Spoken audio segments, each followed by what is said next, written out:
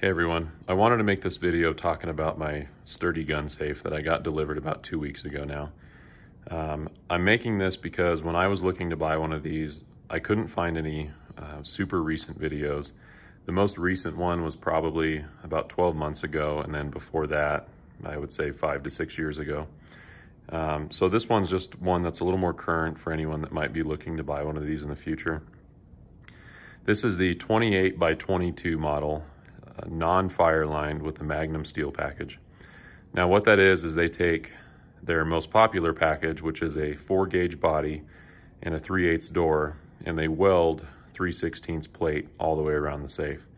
In addition to that, the left and right door jambs are also reinforced, and on this safe I opted for them to reinforce the top and bottom door jambs as well. And you can actually see here, this is that 3/16 plate that's welded to the door. And they cut it out around the hinges to allow you to remove the door still. Now, I found that to be a necessity for this particular safe in my scenario.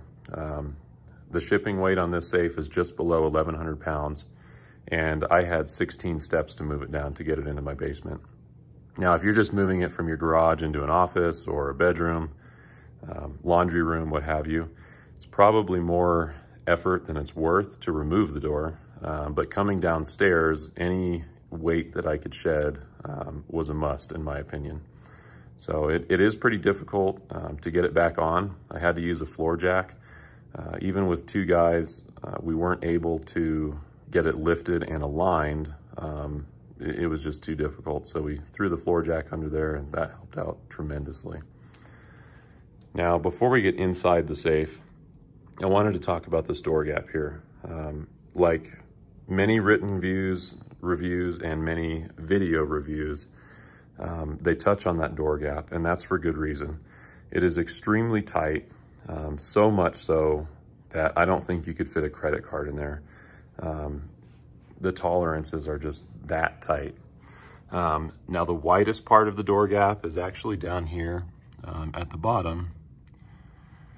You can see there, and it's not wide by any means, but it is wider than the rest of the door gap. It's still tight enough that you're not going to fit a crowbar or any kind of tool in there. Just something that I noticed, and I do wish was a little more uniform, but it would not prevent me from buying another one of these by any means. Also, I wanted to touch on the door handle here. Several videos have mentioned that this is loose and sloppy. I don't find that to be the case whatsoever. Now, I don't know if Sturdy Safe saw those videos and they changed the design to make it stiffer, or if, perhaps I just got lucky. But it is extremely stiff, and I'm very happy with it in that aspect. So opening this guy up, the Magnum Steel Package becomes immediately apparent with the door here. That is 9/16 of an inch thick, solid steel. And it reminds you of that every time you open and close this door. It's extremely heavy. Now, don't confuse that with being difficult to move, because it operates very smoothly, but it is heavy. Now, I opted for the non-fire line version, like I had mentioned earlier, and that's why you see those shelves here. So if you do choose to get the Fireline version, there's a piece of sheet metal that goes all the way down to the bottom. And then the fire lining, of course, is in this gap here. Now, you can store quite a bit on these shelves. I just threw some handguns and miscellaneous stuff in there. The only thing they do say to be careful of is that you not block these lugs, because if you got something in the way, it could make it potentially very difficult to get into your safe. So be mindful of that if you're using those for storage. Now, I added just some cheap lights so I could see a little better. They're nothing fancy by any means. Oh, there we go. But anything to help me see a little bit better, I'm happy with.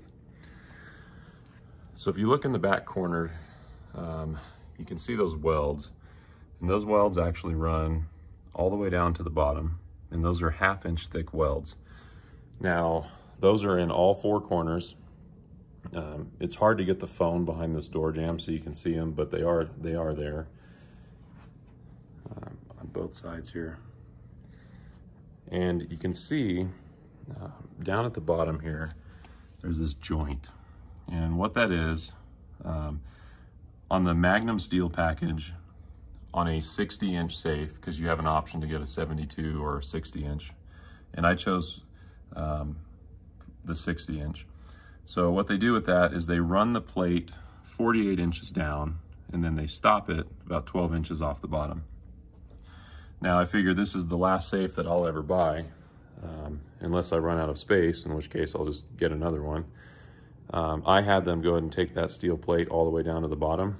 I figured, you know, I'm spending so much money on this, and it took about 2 months to make. I'm gonna have it made exactly how I want it. So that's what I chose to do. As far as the quality of the interior goes, overall, I'm happy with it. They say this shelf here can hold 150 pounds, which I believe it. I mean, I was pushing on it pretty hard there, and there's no sagging or twisting issues like that. Now, buying a sturdy safe, you're not buying it for a fancy interior, and I knew that going into it. If you do buy one of these, just know going into it that you're not going to get, you know, one of those fancy Brownell or Canon interiors. You're spending money for purely the steel on this guy. And the thickness of the body, I did forget to mention, is 7/16 of an inch thick. So the door is 9/16, so the body is just a little bit thinner than the door, but still quite a bit thicker than their standard body or their most popular package. These side shelves here, they do include 3 of those. I just put the one in right now. My short-barreled rifle there is too short to fit in the gun rack. And yeah, I could just lower the gun rack down, but my M1 back there, it kind of fits nice and tight at the handguard where it's at. And if I were to lower the rack, you know, this part of the stock is too thick. So I opted just to give my SBR a booster seat to sit on, so to speak. But those are fully customizable. You can put them wherever you want.